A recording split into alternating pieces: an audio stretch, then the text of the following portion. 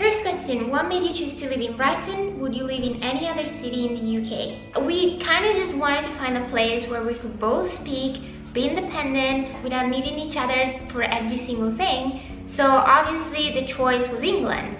And I remember a friend of mine told me while I was in high school that she visited here and she loved it. So we decided to book a short holiday. We came here in November and I remember vlogging it. At that time we just fell in love. We knew this was the place where we wanted to be. So from November where we visited, we waited until July, and that's when we officially moved here, the 1st of July. And from then, it's been 3 years since we moved here. I absolutely love this city. I think it's 100% me. There is so many like vintage and secondhand shops, so many creative places, beautiful architecture, and it's overall like more relaxed than a really big city. And it's by the seaside, which is something both Felix and I really wanted. And it's just so open-minded that I think this will be the perfect place for us to stay. I don't think we will move somewhere else because we love this city so much. So if it was in the UK, this is the place.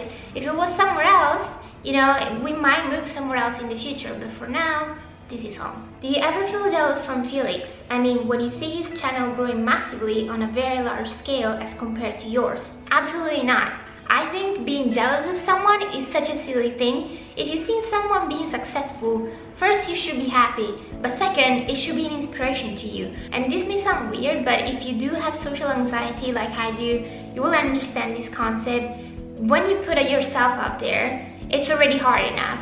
And the more people kind of come your way, the more you feel like you're the center of attention. So I would never want to be as big as Felix is because I wouldn't be able to handle it. He does it so well.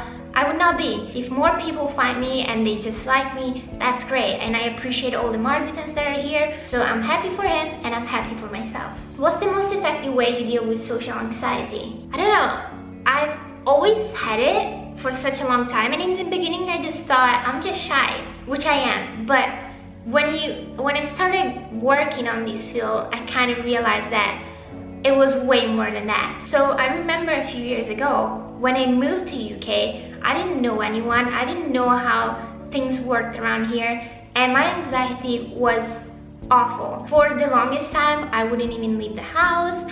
I wouldn't be able to go anywhere on my own, and I didn't know how to function. So eventually I realized that that was so bad. I was so unhappy. And although I did make videos and that kind of helped for me to feel like I was still social, I felt like I needed to go out there. So I just started with very small things, and you know, eventually I managed to get out of my bubble a little bit more every single time, and now I can totally just go places myself, like to the doctor, to the grocery store, to get my nails done. Even silly things before were not simple for me. So I think what really helped me was first to push myself a little bit, and this could be as small of a step as you want or as big as you feel comfortable with.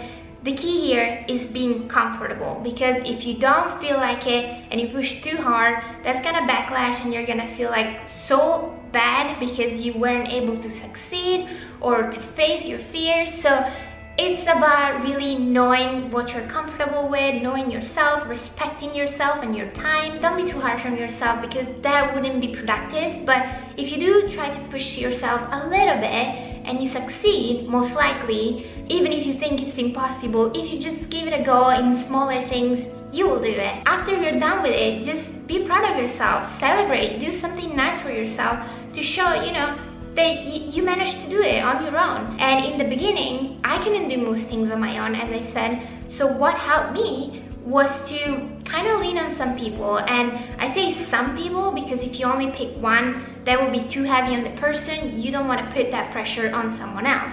But if you do have like a friend and a partner and maybe your family, I don't know, you can just invite them over to do things with you, and eventually you will feel like you're doing the right thing. You can do it on your own and it just gets easier. I couldn't go to the mall, but then Emma came around and we went together. And now if I need to run and get something, I can do it myself. But before, initially, she was there for me and she's still there if I need her. So just find people that you can trust and whenever things are a little harder for you, try to ask them for help without making it too much of a pressuring thing for them. Just, you know, make it go natural, and I think eventually you will manage to expand what you're comfortable with, I think. Next question, what books are you reading right now? Any recommendations? And oh, good luck in studying interior design, stay safe. Because I'm studying interior design, I have been struggling to find time to read because there is so much to read, both on the chapters, both on books that I have to read. But the one book that I picked up a few days ago is called Chie-chan and Me. I think it's translated in English, and it's by Banana Ishimoto, my favorite writer. I only read about 20 pages for now, and as always, it kind of starts slow and a little bit sad, but that's why I like it. And I feel like all of her books have some kind of mystery and really deep meanings going underneath the story. But try to read any of her books. They are quite short, so if you don't like it, it's not like you wasted time. And when you read them, try to really focus on what she's trying to transmit rather than the story just itself, because her stories, to be honest, are pretty simple most of the time, but I always relate to her characters, and the way she writes is just so good. If you were to have another pet, what type would it be and what would you name him or her? So, guys, I did not tell you about this, but last year in November I was in San Francisco and I was at a restaurant with Felix. We were eating fries, french fries. All of a sudden he just was like, I'm gonna give up eating fries for a whole year. But if I don't, what do you want? And I was like, I want a French bulldog. He was like, okay, deal done. We went on for many months. I was so afraid because he was not eating them. He was not touching them. He didn't seem like he was interested until a few weeks ago, which I had on camera, he just ordered fries and I was like, what? And I was just so confused. So technically I want the pet, and right now I'm waiting for my dog to come. He's not getting me one yet. It could either be a French bulldog or a white pug, but if I had one, I would definitely call him Mayo. Hashtag we want Mayo. Thank you. What are your favorite holiday destinations? What places impressed you the most, and where would you like to go next? Ooh, I'm so passionate about traveling. This is such a hard question. Okay, so definitely I think you may be able to tell I love Japan. I visited Tokyo, Nara, and Kyoto, and I love all three of them. They are so different from each other. I wouldn't be able to pick one on top. Actually, Kitakamakura is also amazing. So Japan, number one on my list. I absolutely love it there, and it's just so different, and it makes me feel so good when I'm there, and I'm so happy. Second place I absolutely loved was San Francisco in California. The architecture there is insanely beautiful. I think everything there is just magical. I just love it there. I think it's so pretty. It's probably the prettiest city I've ever been to, in my opinion. So San Francisco, big like as well. But then it's really hard.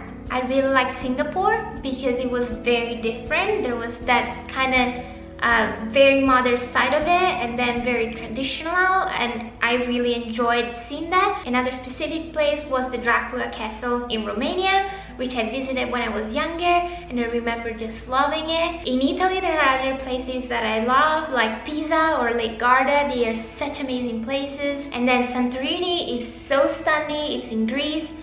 Really beautiful, although I wouldn't suggest going there for too long. It's just really pretty to look at, but there isn't too much going on.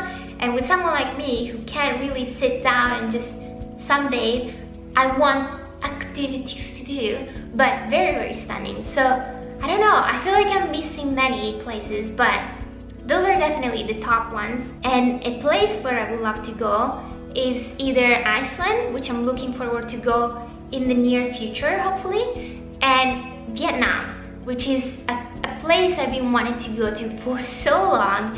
And Felix and I have talked about going there, but him going away for more than a week is not really doable. And I'm studying as well and stuff like that. So right now it wouldn't be able to happen, because if I do go there, I want to really visit it well. So that's not possible right now, but Vietnam, I'm coming for you. Okay, so this is the ending of the Q&A and this video as well. I really hope you enjoyed it, and I will see you next week. Bye! Thanks for watching!